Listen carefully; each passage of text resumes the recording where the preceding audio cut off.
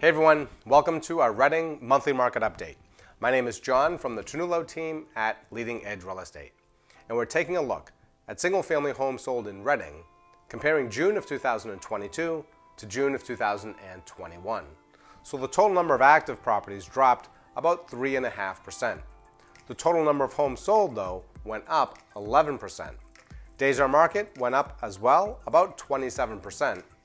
And median sales prices went from $779,000 up to $868,000, an increase of $89,000 or about 11.5%. If you're considering making a move in or out of Reading, give us a call at 617-275-3379 and learn more about our team at TernulloRealestate.com.